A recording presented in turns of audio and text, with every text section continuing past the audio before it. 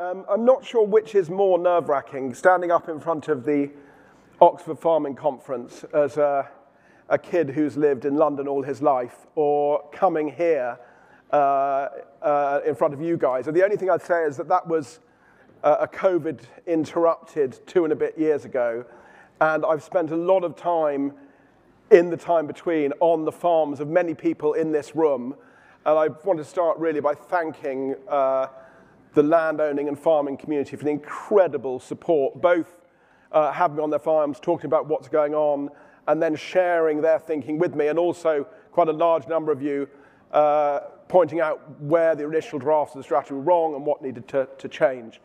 I thought it might be useful today to do a couple of things. To start off just by talking about what's in the strategy, what it was for, what it set out to do, and apologies to those of you who have heard that before, but I think I'll spend a short amount of time up front doing that, and then talk about what the political context is now and where we might go from here and what might happen over the next few weeks, few months, and few years, and then hopefully leave a good amount of time for anyone here to ask questions. The food system, as I pointed out in the strategy and actually at that Oxford conference, is a result of the great triumphs of the past. It is both a miracle and a disaster. And I think it is incredibly important to recognize that before you set about trying to change it. So this chart shows the amount of land in agricultural production from 1800 through to 2020 and then projected beyond, the population of the world over the same period, and global food production. And after the Second World War, we were in a position where, through the whole of human history, when we had grown our population, which had grown from 1.5 billion to 2.5 over the previous 100 years, we'd simply dug up more land, more or less, to produce more food. After the Second World War, as many of you will know, there were serious concerns about the planet's ability to feed the human beings who would exist. It was predicted then that due to sanitation improvements, health improvements, the population of the planet would grow to 9 billion over the next 100 years, and we're at 7.8 billion now. And if you look back at the newspapers at the time, this idea that we might not be able to feed ourselves was front page news. And what the scientists hadn't reckoned with was the ingenuity of a man called Norman Borlaug and a number of other pioneers in the farming system. Borlaug, who many of you will know, had grown up in rural Idaho. He'd seen poverty during the Great Depression.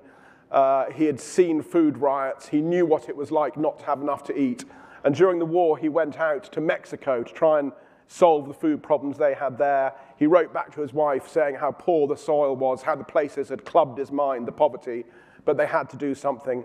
And what he did, while most people thought he was crazy, was breed a new form of wheat that was resistant to rust, that was short-stemmed, and that was highly productive when mixed with fertilizer made using the Haber-Bosch process and modern irrigation techniques, transformed the food in Mexico. Mexico went from being a wheat importer when he arrived during the war to being fully self-sufficient in wheat by 1960. And that revolution was replayed in other crops, in maize, in rice, and across the world. And today, although it's hard to believe given the stories in the newspaper, we are actually, as a species, the quantity of food is not a problem. We produce 1.7 times the amount of food per person, more than we did in 1945. The only times this century where there have been famines were in countries riven by political strife or warfare. It's a problem of distribution, not of production. But this miracle came at an extraordinary, and at the time, no one wants to know it, unrecognized cost. And one way of explaining quite how much the food system has taken over our planet is to look at the total weight of animals on the planet over a period of time. This slide shows the 2.5 million people who lived on the planet in 10,000 BC, the period of stable climate known as the Holocene, during which farming, because climate was stable, became possible. And at the time, they were dwarfed by the population of wild animals. This slide shows the situation today. So wild animals, the population of wild animals has shrunk in part due to our enthusiastic hunting of megafauna, and then the increasing pressure we're putting on wild animals. In fact, the green circles at the top there are animals kept by humans, horses, cats, and dogs, which weigh almost as much as all of the wild animals in the world today. People, as I said, increased to 7.8 billion, but the animals that we use to feed people has grown massively. At any time, the animals that feed us weigh twice as much as all humans on the planet and 10 times as much as all the wild animals. And that extensive use of nature has unsurprisingly caused problems. In fact, the farming system is responsible for many of the world's kind of big issues. And this is the words of Richard Waite from the World Resources Institute. If you're worried about biodiversity loss, food is the biggest single cause. If you're worried about fresh water supply and quality, the food system is the biggest strain on water supply and quality. If you're worried about deforestation, it's food, overfishing, it's food, and climate change, the food system, which produces 20 to 30% of greenhouse gases, is second only to energy systems in terms of causing climate change. And the food system actually is likely to cause its own next crisis, the climate change crisis. So this is a map done by NASA, which attempts to predict, and we should be cautious about these predictions because, as we know, complex systems are hard to predict. But this attempts to predict if temperatures rise by 1.5 to 2 degrees, what will happen to the productivity of crops grown in these regions. And what you see here is that the northern hemisphere, with more carbon in the atmosphere and warmer, wetter weather, is actually projected to produce more food, whereas maize and rice in Asia and in the southern hemisphere is projected to be less productive. And every time I look at this chart, it says to me mass migration and warfare. And it's not only the environment that has been impacted. This is a chart which shows all the avoidable causes of harm to our health. And you'll see that all of those in fuchsia, in purple, are caused by diet. Diet is now by far the biggest cause of avoidable ill health. And not only is that a problem for the people who suffer it, for their family, the logistical issues of dealing someone with coronary heart disease, people who die of diabetes, losing their family, losing time with their grandchildren. It's also incredibly expensive. The NHS projects now that it will spend more by 2035 dealing with type 2 diabetes, only one dietary illness, than it currently does on all cancers. So the system, the food system, is literally unsustainable. It cannot continue in the way it currently operates. The only question is, can we bring about a transition to a better form of operation before more people die, before the environment is more degraded? And when we started, I was kind of told I went around and talked to kind of all the experts in these areas and was told to take a systems approach. And I asked people what they meant by a systems approach. And this chart was one that was often presented to me, which is called the foresight obesity chart. It shows all of the causes that lead to obesity in society, from the environment to your genes to your family situation. And it's a very clever chart. It must have taken a long time to produce. But actually, I think this kind of systems approach, focusing on too many things, is counterproductive, because you look at that, you think it's too hard, and you give up. It doesn't give you anything to pull against, any traction.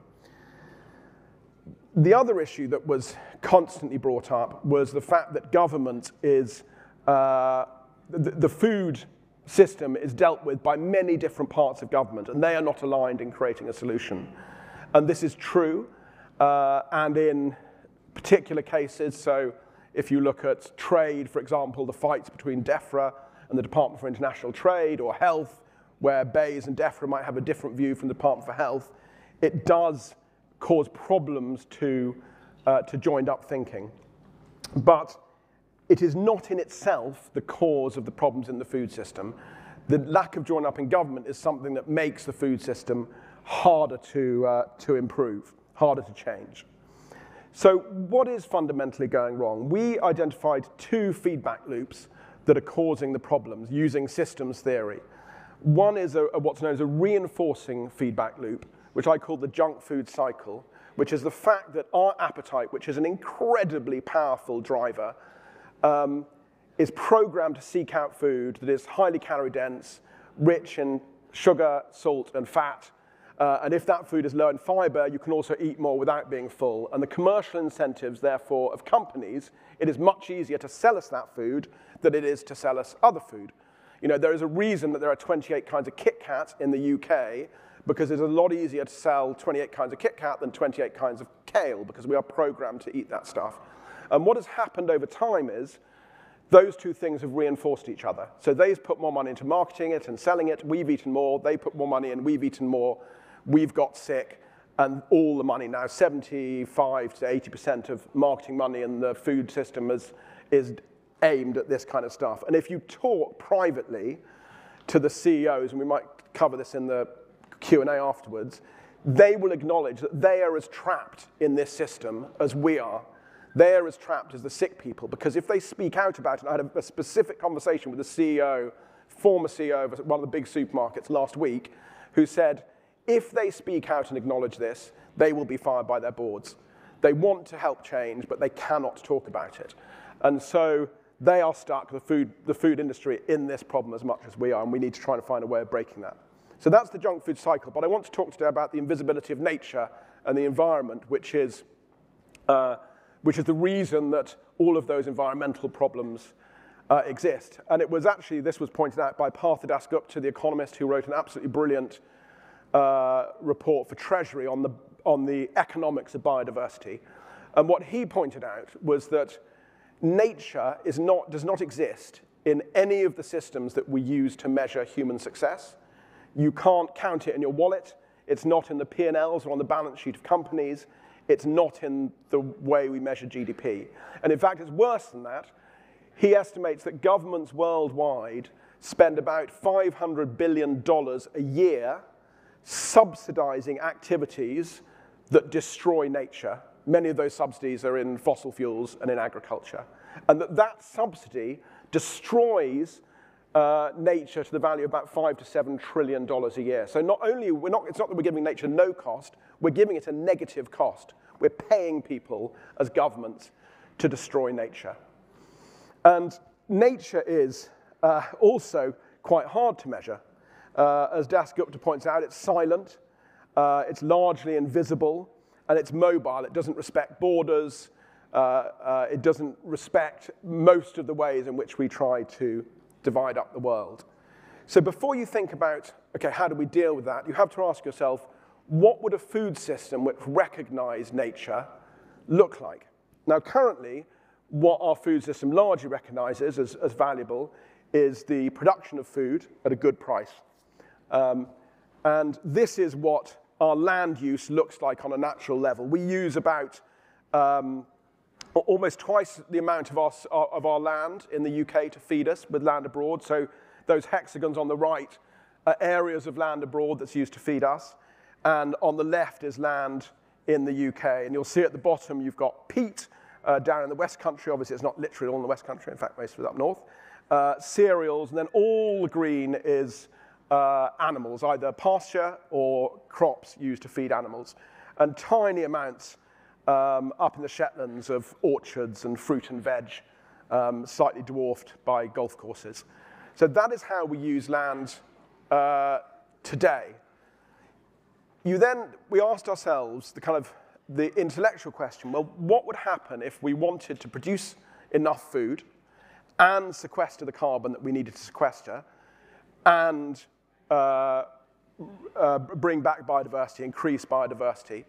And if you start with carbon, you actually need to have the land system needs to be carbon negative. It can't just be carbon neutral, because there are other industries that will continue to put out carbon, and so we need to suck that in somehow, and we need the land to do that.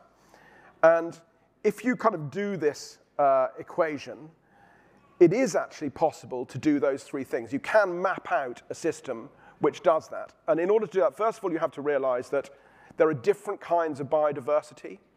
And there is some biodiversity that likes to live off-farm. In this country, we have an enormous amount of biodiversity that likes to live on farm. And you can then map those things against the areas where you can sequester the most carbon. And luckily for us, the areas where there is high carbon sequestration potential are also quite closely correlated with the areas where there is high biodiversity potential and low food production. So we calculated that you could broadly create the same amount of food in this country while sequestering carbon, restoring biodiversity, and that you would need to do that with a model which saw different forms of farming. So you would have, broadly speaking, a small amount of land. 70% of our land's now farmed. We reckoned about 65% would still be farmed. Even of that 5%, you might have conservation and grazing. And pasture would still be about 53% of our total land. But you'd have a system where you had more regenerative, less productive areas that were explicitly both restoring nature, sequestering carbon, and producing food. You would have what I know a lot of you here are doing is coming from the other direction, which is taking higher yields and producing those more sustainably by using regenerative techniques to reduce the amount of nitrogen, amount of phosphates, and so forth that you use, which are higher yielding. And then you would have some areas set aside. And that is possible, but it's possible only if we reduce the amount of food we waste, and if you define that food wastage more broadly than we normally do. So you have to see food wastage not just as the food that's thrown away at the farm gate or at the supermarket or in the home, but also as the enormous amount of land that we use to grow meat. We reckon you have to reduce meat consumption by about 30%. If you eat meat every day of the week, that's a day a week. It's not a hugely radical thing to say. And also, we need to become more productive. A lot of the most productive farms, defined properly, are the best run farms. And actually, some of the farms, people say when you want to become more productive, some of the farms that are the least productive are also the most destructive. So we need to improve productivity. So we set a set of targets about this is what a good food system would look like. And actually, it needs to change quite a lot. We need to eat about 30% more fruit and veg than we do today, 50% more fiber, reduce foods that are high in fat, salt, and sugar by 25%, and reduce meat eating by about 30%. And we then set out the ways in which you could tackle those two feedback loops, the junk food cycle and the invisibility of nature. And we had various policies against 4 objectives. One, which was to escape the junk food cycle. And there we said you have to intervene in the commercial mechanism. And we recommended a sugar and salt reformulation tax, which would minimize the increase in cost of food and maximize the amount of reformulation, along with improvements in education. We recommended that while food poverty is just poverty and is not the job of the food system to deal with poverty, that's kind of a huge issue, which I'm not in my pay grade to deal with, about how you make society less unequal and how you bring people out of poverty. But there are specific things that you can do to support the diets of those who are really struggling. Giving food to children who are struggling during the holidays, increasing access to free school meals, increasing Healthy Start, which is a system of providing fruit and veg and other healthy meals to people who are struggling with young families.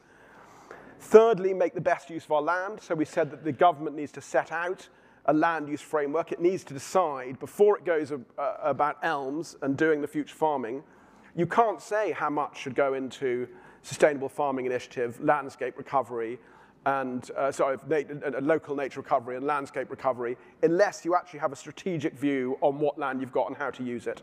And once they've done that, I actually think that the government's current position is going in the right direction. There are all sorts of ways in which it could slip up, but I'm much more optimistic on environment than I am on health. And then finally, we said, you're not going to get long-term change unless you change the food culture. And there were initiatives on statutory measures, food procurement, to make that happen. So where are we now? Funnily enough, the government responded to my work with a white paper on last Monday. It was actually the third response it had made, which shows you actually how government isn't quite joined up. So in last year, Marcus Rashford campaigned for some of my recommendations, and those were made law. So we now have a holiday activity and food program for children on free school meals. I've been involved in that in Hackney. It's fantastic. The feedback reports that the assessment hasn't been done yet, but I hear it's very, very good across the country. So we will hopefully be using our schools to help children for good now. And there were increases to Healthy Start. We then had the Levelling Up white paper in January, where my education recommendations were put in place, and a program of trials on a community level to see if we can improve food environments at a community level was also put in place. We then had the Monday's white paper, and in Monday's white paper it said all the health stuff will be put down the line into the Health Secretary's Health Disparities white paper, which will be out in a few weeks. So where does that leave us, and where does that leave you? And I'm talking to you who are here, who are people who, in particular, who are trying in very difficult circumstances to navigate the Future Farming Programme and think about what this transition means to you. In terms of where we are in a kind of government sense, I think on environment, there were two big announcements and some smaller ones on Monday. One was that they will do a land use framework. That will be the first country in the world to do that. It will be incredibly political and very difficult for them to land, but it is fundamentally necessary if you're going to resolve these problems. And they also said they were going to start trying to set more of the data free so that farmers, producers could actually begin to understand really how the system works with the data program. They didn't deal with trade. So interestingly enough, in the leaked white paper last Saturday, the government had much stronger wording on trade, saying that they would introduce different standards for different levels of environmental production and animal welfare. That disappeared by the time it was published, presumably taken out by the Department for International Trade. That is a big issue still to be resolved. And nothing was in there on a statutory basis. So my fear is that the kind of government will disperse and someone will have to come and do this work again in 5-10 years' time. On health, we wait and see what the Health Secretary says in a few weeks' time. My hope is that at a minimum, he will recognize that the junk food cycle exists and the food companies can't do this alone. They need intervention because they know they need intervention. It'll be interesting to see where he comes out on that. In terms of people in this room, the thing in my other role as a non-exec at DEFRA, I hear a lot is concerns about not really being able to see into the future, not knowing enough about where the landing point is in terms of the Future Farming Programme. And I'm actually chairing a session with the Secretary of State and some others tomorrow, and I imagine that question will come up to him. I think in looking inside, it is very difficult. It is a huge transition, and DEFRA will make mistakes. I think that genuinely their intention is the right one. And my biggest concern at the moment is that nervousness leads to lobbying for a basic payment, to return to the system of basic payments. We don't prove that the payments for common goods can work quickly enough, and you end up with Treasury taking away the cash. So I think that I would like to see farmers doing two. I don't see anyone, which I think is essential, saying this is how much money we need. Nature NGOs, farming bodies. At the moment, it's just accepted that the amount that the Common Agricultural Policy was will be the amount that is required for nature. It could be much more, it could be less. No one is making that case, and Treasury will be very interested in that case when they come to reviewing this. And the second is proving that basic payments, proving that you can pay, you can get public goods from that money. Because if you can't show that, it will be seen as they see the Common Agricultural Policy, a lot of money to Dyson, not to produce food, but to make his estate look nice. And both those cases lead to a reduction in the money. I'm going to end there. I've seen a number of people who I'd love to speak to on that second point, Mark and various others, but I think that is really, I'd love to see the farming body leaning in to how we can make the environmental program work rather than arguing for basic payments, because I think that way you lead to double disaster, you lead to no recovery of nature, and you lead to all the money being taken away from the farming community. But I am fundamentally optimistic. particularly on environment. So thank you very much for inviting me in this incredibly hot tent and bearing with me. I feel I'm getting your thing.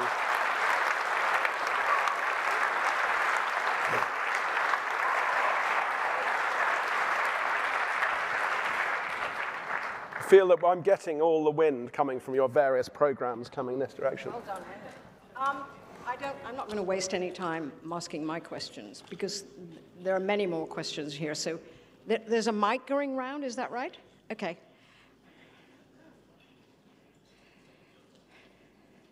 Could you say who you are before the question? Thanks. Tom Allen Stevens, Oxfordshire farmer. I lead the British On-Farm Innovation Network. Henry, thank you very much for that talk and for all the work that you've done as well. It is fantastic. One element that I want to raise is, it's a very small part of your report, but it's on farmer-led innovation. And thank you very much for your recommendations as far as that's concerned, especially in terms of the funding and the structures that you're suggesting to set up within that. Now, within BOFIN, we're very lucky to be able to see some most fantastic, jaw-dropping innovations in our research centres around the country and in glasshouses mainly. Within the network, we've got the most fantastic farmers, scientists, and knowledge exchange managers who are coming out with brilliant ideas about how to bring those innovations out into the field and onto the farm. What's lacking is the funding. And I'm getting so fed up with ministers telling us that they're putting money into farmer-led innovation when that money is not coming through. It's not coming through to the coalface, to us who are at the coalface of innovation. And I'm sure there are plenty of farmers sitting here today who have tried to go for this funding that is supposed to be there, and it's just not happening. So first of all, I want to ask you, how important do you think this area is? And secondly, what can we do to release that money? So, on the first of those two things, it is essential, and it's I think there are kind of three forms of innovation that's required. There's the stuff that money normally goes on, which is the really technical stuff. Most innovation money has gone on genetics for the last 30 years, and that needs to continue to happen. There is farm-led innovation. I'm really interested in why that's not happening. So I know that in UKRI, for example, the story that Osterlin Laser tells as part of how they want these things to work is that they're fed up with innovation being led by universities, and they almost want it to be a prerequisite that people in the system are a part of it. And they've got increasing amount of money going into this area. And then the third area of innovation, actually, I think, is there's a lot of work to be done on how do we spread the differences that you see between good practice and less good practice are so huge that without one more scientific breakthrough, if you manage to spread the word about what's working well, you could radically improve the system productivity in true terms without any new technology. So I think it's critical. In terms of what you can do, I'm really interested to hear it's not happening. So I had thought with the UKRI money and the recent money that's been announced in farming that was happening. I'm interested that you're not being listened to. I mean, the first, I can try and find out what's happening if you write to me, because that's my job, is to, as a non-executive, it's to check that the things that people say are happening are happening. But that's the first I've heard of that particular problem. And also, I'm surprised it's first heard, because you're clearly incredibly pissed off about it. So I'm surprised it hasn't bubbled up sooner. But why don't we talk after this? I'm curious about how you've reached out to the government to say this isn't happening. I mean, what response you've got. But just to give you an example, the research starter projects, which I don't know, there may be farmers gathered here today who are going for the research starter projects. So my members have put in 3 examples of that, which link through to research that's coming through. And we've been told that it's outside the scope. We have to wait for the accelerating adoption package. Now, the accelerating adoption package, as you may be aware, Henry, was supposed to start this autumn. The discussions haven't even begun yet. They haven't even begun. So how far away is that accelerating adoption? We're going to miss another harvest and another harvest. And that work still isn't going to be done. And we're not going to get the innovation out onto farm. I mean, as a starting point, if you come to the Secretary of State's panel at the Conservative Environment Network tomorrow, I'm chairing it, so I'll make sure you can ask him the question, because he'll know better than me.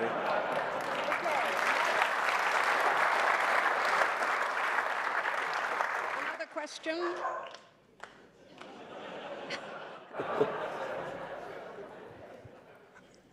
Hello, Stephen Jacobs, Organic Farmers and Growers. I've got a couple of questions. Brilliant talk, Henry. You nail it so well and sort of encapsulate things that other people find they have to write huge volumes on.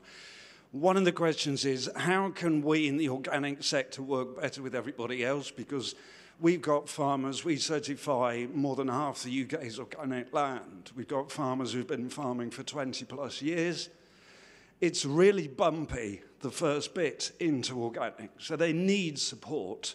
Whatever you do, even if it's not organic, but you do something more agroecological, and the support you need needs to be consistent, which we haven't seen. I echo what Tom's saying. The other question, innovation, I don't necessarily think innovation per se is wrong, but I would like to see innovation in economic models. We've got a system at the moment, it's fine that a supermarket business can compete with another one by raising their share capital and increasing their profitability. They want to attract investment. Of course they do.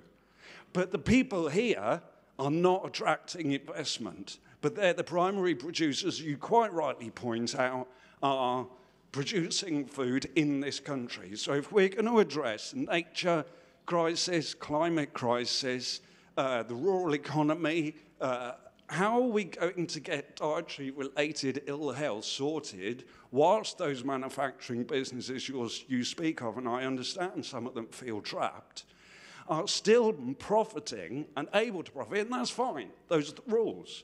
But they're still profiting and not investing back into the farmers who provide the food in the first place.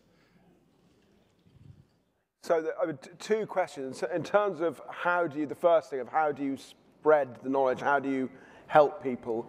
I mean, you probably have a better sense of that, to be honest, than I do. The thing that I see more now than when I started, and seems to be accelerating very quickly, are farmer clusters, working together, sharing knowledge, measuring each other's soils, sharing techniques, organic farmers sharing techniques with conventional arable farmers in the same area. And I think that, we for various reasons, we as a country, our farmers have been more resistant to that kind of behavior than on the continent. And I think that is clearly got to be, when we're dealing with catchment-sized solutions, we have to have catchment-sized groups of farmers talking to each other. On the economic transition, if I've understood your question correctly, I'm more optimistic on the nature side than on the diet side. So if I flicked over a slide there which showed the true cost of food, if you build in all of the dietary, the money we spend on the NHS and reduced productivity of our economy and all the environmental damage. And there were various reports that I read when I started which said the actual cost of food was twice what we paid for it at the supermarket checkout. And initially I was incredibly skeptical about that. And then we did a lot of work. I spoke to Partha Gupta about it in some length. And actually I now think it is probably more than that. But that doesn't necessarily mean that that is what the cost of a sustainable system has to be. So all of human innovation, which is an incredibly powerful thing, is at the moment aimed at producing cheap, safe food. If you give it the goal of producing cheap, safe food while restoring the environment and protecting diet, and innovation is focused in that area, you will see the cost of that coming down. You just will.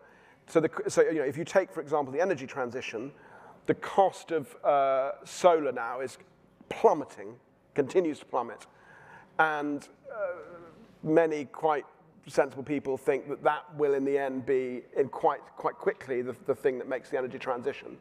But back 15 years ago, it was much more expensive, and people said solar's never going to be.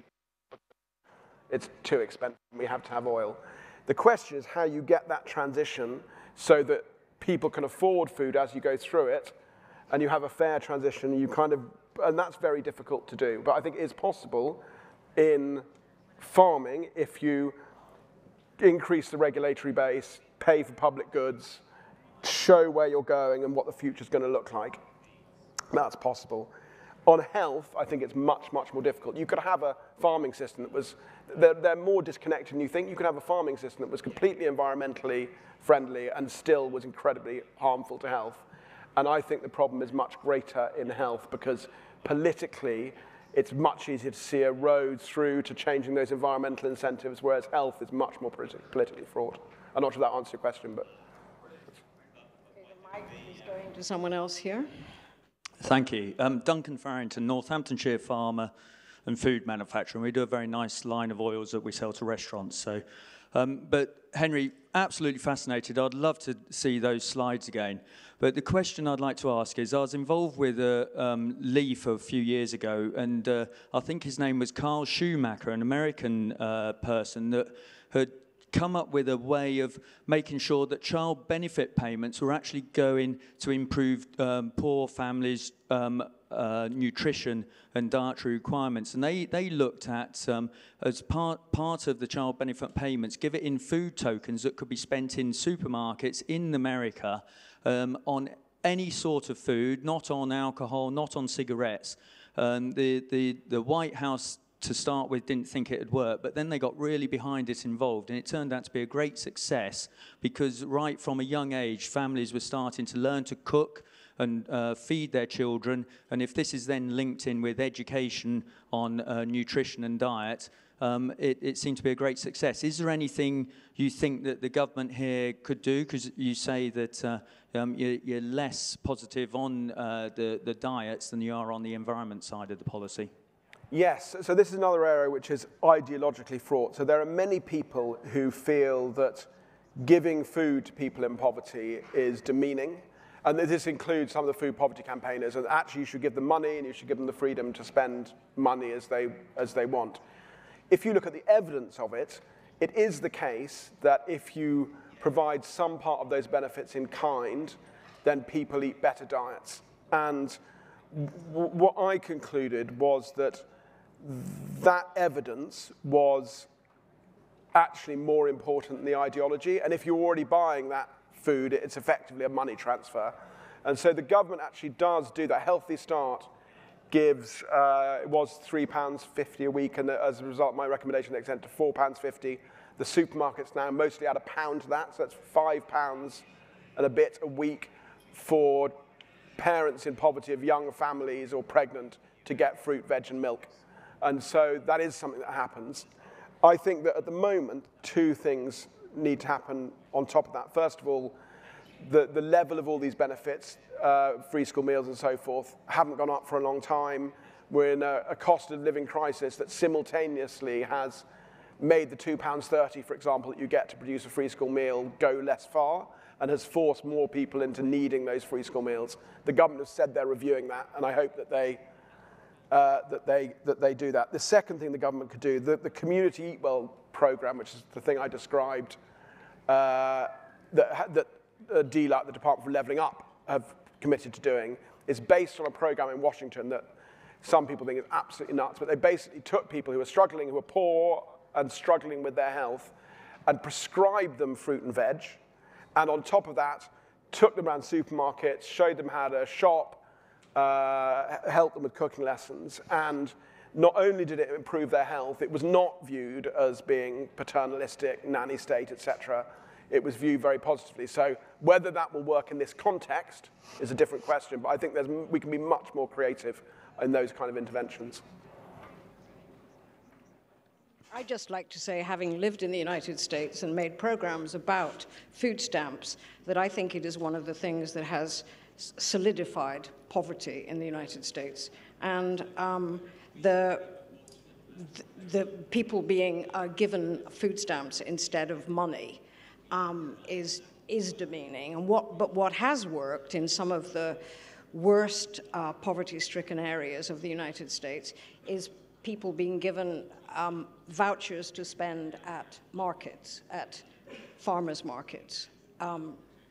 But supermarkets, you just go in there, and if you don't know how to cook, you buy ultra-processed food. I mean, it hasn't made any difference to health. In fact, while the food stamp system has existed, poverty and ill health has just got worse in the United States. Yes, next question. Yeah, hi, it's Edward Whittle from Whitby Seafoods. I really enjoyed your presentation. Obviously not a farmer or, more fishing, that's my bag. And, I didn't expect anything about fishing to come in there.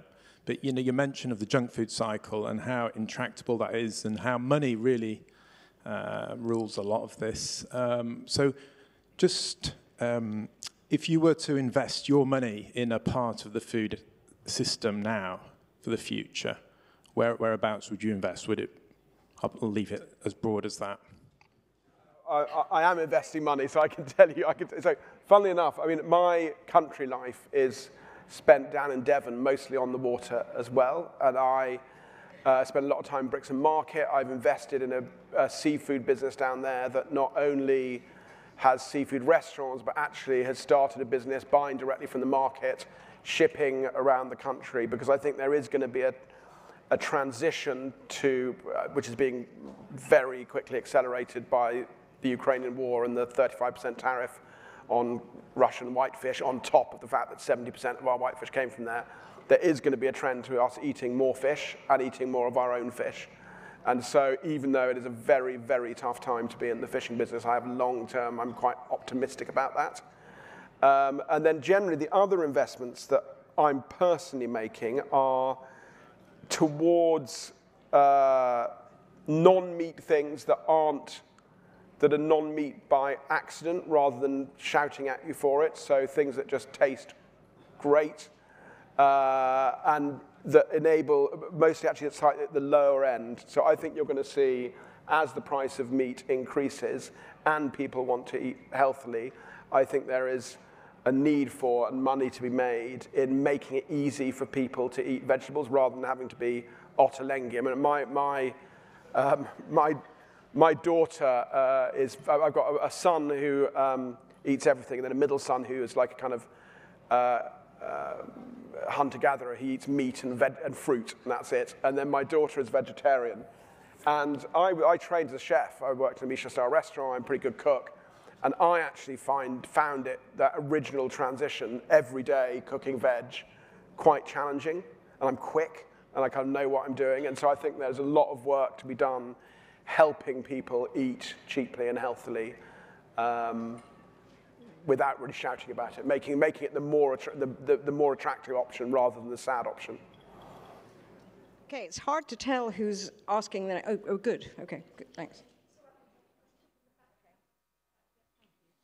Hi there. I'm Tom Clark. I'm a farmer from the Cambridgeshire Fens. Henry, thinking about your recommendation about a land use strategy that the government's going to produce, I think I'm farming probably in a state of triple whammy because some of the most productive farmland in the country, the Fens are 4% of the land area of the UK, but produce 7% of the food. And much of that is salad, crops, and vegetables, which we need to be eating more of, 80 to 90% of things like radishes and celery and lettuce. But we're also farming on carbon, farming on peat, basically. So it presents a massive opportunity for carbon sequestration.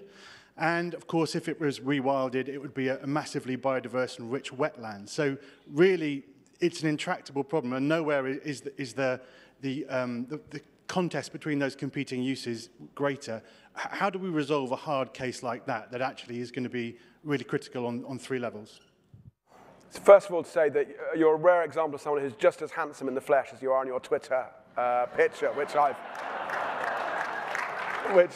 I've seen a lot.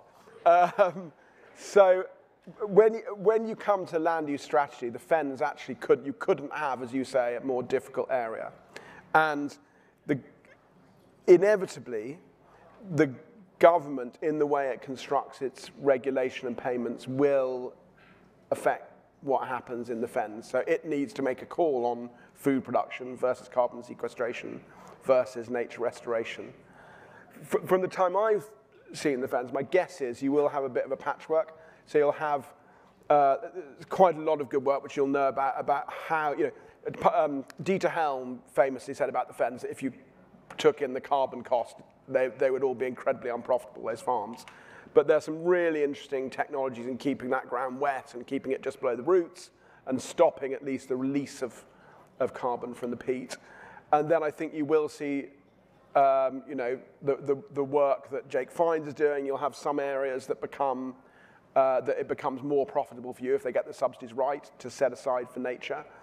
I doubt you will see any of that really productive land being complete, or a significant quantity of it being completely stripped out. I think that probably the solution, and my guess is the solution of land use strategy is minimize the release of carbon in that productive land and soak up the carbon that's being lost there somewhere else. And that's a great example of why you need the strategy to be national, because you have to take a view on what you're going to do in different areas.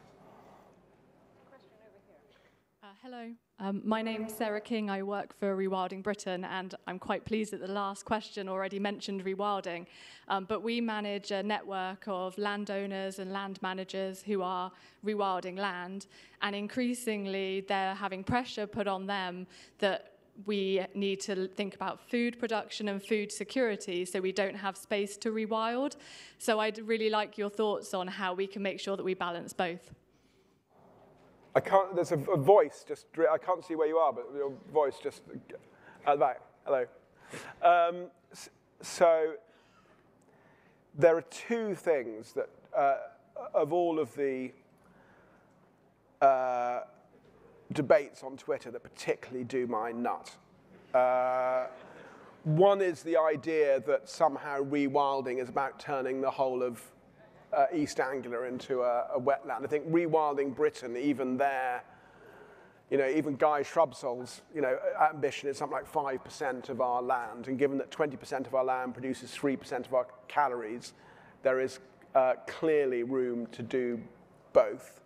And the other is the fact that because of the war in Ukraine, we should continue to pay farmers to produce food, which just economically, the idea that you get over a food cost crisis by continuing to subsidize a tiny bit of global food production doesn't make any sense to me. So I think there is absolutely a space where you can land if you get the current payments right and the regulation right, where you can produce as much food, bring back semi-wildlife, you can argue about what wildlife is, to 5% or so of the land, maybe with some conservation grazing, bring a lot of wildlife back into farms, and sequester the carbon that you need to do. So I think it's difficult to do the maths and then do the regulation and payments to get the maths right, but I don't think it's impossible.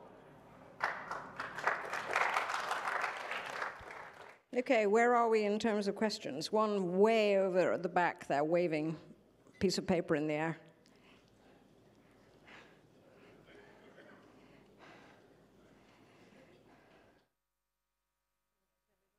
Thank you. Good afternoon. Andy Guy. I'm not a farmer either. I'm a sustainable food and farming consultant. But my question relates to the food that society eats. My daughter's 19, and a bit like your family, we've got an interesting blend of diets in our household. She eats most of her food out of her house, and I think I'm right in saying that most of society eats about half of their food outside the home. The movement, I'm feeling really positive about the change of people's attitude towards the food that they buy in the supermarket. I think that is changing, and people are becoming much more aware of the environmental and wholesome credentials of that food. But with such a large proportion of food being bought and sold through food outlets and pubs and restaurants and fast food places, and indeed in the public sector as well, in restaurants and in establishments like schools and hospitals, how can we as a society change that half of the food and make that healthier? And what can the people in this room do to make that happen as well? It's a really, really interesting question. So I think it's by value, in the US it's 50%, I think in the UK by value it's about 40%, and by calories about 25%. One of the biggest issues during COVID was that you suddenly had 25% of calories that were served out of home, completely removed from the food system. At the same time, people started buying from corner shops rather than supermarkets. And so there was this kind of mass getting food to different places, which was done, but it was complicated. I think on the environment, so I was actually, yesterday, I was having a discussion with one of the big food delivery companies about what they could do. And I think on health, on environment, there's an awful lot they can do without harming their business models. So they can, you know, push people towards eating food that is slightly less damaging to the environment without costing themselves a lot. They can help us just nudge us towards less meat and so forth. And they're very keen to do that because they realize the problem they've got on health. And I said, I don't think there's anything you can do on health. I really don't, you know, that market is, if you look at the advertising for it, every ad for those services is a pizza. And the Snoop Dogg ad, which my kids love, and we all dance on the sofa when it comes. Do you know the Snoop Dogg ad for Just Eat? Absolutely brilliant. Obviously the wrong audience for that particular thing. But so it's all crap, and it's all crap because it's ordered by people who are tired, and they go. Years ago, I talked to one of the private venture capitals people who own Burger King, and he said, Henry, the thing is, we put a photograph of a cheap burger and a salad in the window to attract people, and by the time they get to the counter, they order Whopper and a large fries. And that is their model, those delivery companies, and they're selling mostly food that is not good for us. And not only do I think they can't change that, I think it's incredibly, I'm kind of thinking it's incredibly difficult to find ways of legislating that change. So, you know, you've had this thing where actually the food bought from supermarkets was beginning to become, at least get less unhealthy. You can see it, the kind of HFSS leveling off, and then suddenly you've got this, just as you were getting somewhere, you've got this huge growth in out-of-home unhealthy food, and I don't know the answer to how you crack the health problem. But it's interesting that in your strategy, the sugar and salt tax, which would have addressed this, but of course that's not in the white paper. Yeah, so that is, so the reason that we went actually to the sugar and salt tax, we said you've got to get as far back to the cause as possible, intervene there, and it would have dealt with quite a lot of that. It wouldn't have dealt with fat and carbs, but it would have dealt with quite a lot. And that's kind of, I think, where the landing point is. In terms of the white paper, it wasn't in there. I don't expect it to be in the health white paper because actually I think even if you had a government that had a lot of political capital to spend, I think in a cost of living crisis, it would be very, very difficult to persuade people that a tax on sugar and salt wouldn't put up the price of food but would reformulate. So it'd be very interesting to see what the health secretary comes up with in replacement of that. Will be. One last question. We seem to be edging beyond 3 o'clock. Back with a hat at the, actually saying it's somebody with a hat's not very helpful, is it?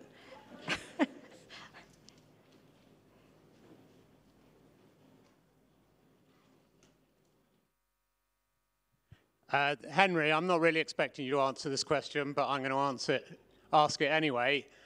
Given that we have a government which is completely beholden to the idea that markets provide the solution to everything, given that our Prime Minister, one of those first statements upon coming to office was to get rid of the sugar tax, he has even questioned tobacco tax, given the report that's just been published, given the fact that just about every expert agrees that there needs to be government intervention both on health and on the environment, isn't the change that the one that we really need to see is a change of government?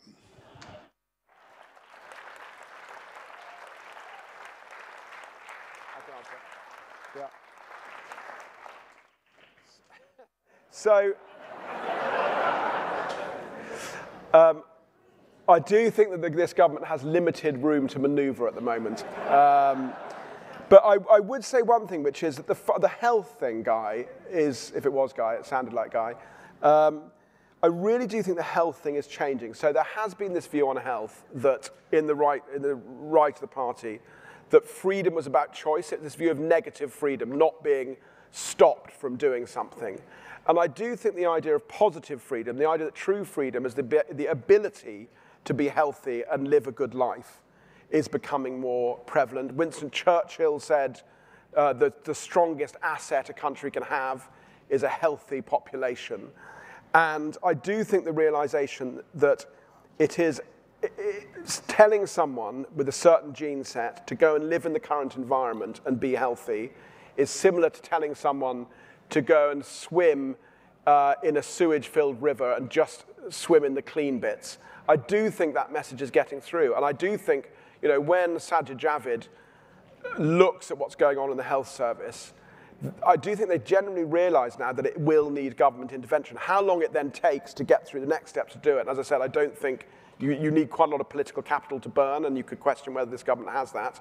But I do think that narrative is changing. People from all sides, really interesting. There's a woman called Dolly Tice who is trying to change the narrative in the Conservative Party on health.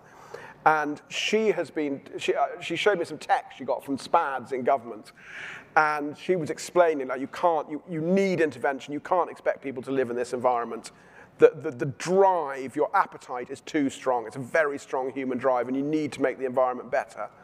And she showed me these messages come back saying, what you say absolutely makes sense, but it goes against everything I've been taught, given that it was SPAD probably up until I was 19 or whatever age they are. So there is I do think there's a real crunching of ideological gears going on, and the truth of what's happening in the NHS will just get worse and worse. So I am actually optimistic that if not this government, that narrative will change and we will get there in the end. Well, Henry Dimbleby, thank you very much. I mean, my last question, which I think I asked you for the program, was you've put 3 years, more than 3 years, effort into this, writing that strategy, which the government in its white paper on Monday seems to have ignored a great deal of it. Do you feel that you've wasted your time? No, not so. Well, I mean, I don't. I mean, other people obviously will have to judge. But I came into it, I was asked to do it by Michael Gove. I knew that he probably wouldn't be there in DEFRA when it was published. And I took it on because I thought there was a job of work to be done, both to change the way and fundamentally in which people understand how the system works, the narrative, and you don't get any political change unless people understand how things actually work. And then secondly, recommend some policies. And I think we've actually made quite good progress on the first of those, on the narrative, particularly on health. And about 50% of what I recommended has gone in. Is that enough to bring about the change as quickly as it needs to happen? No. Is it progress? I think, yeah. Was it worth spending 3 years doing what I didn't have anything else to do?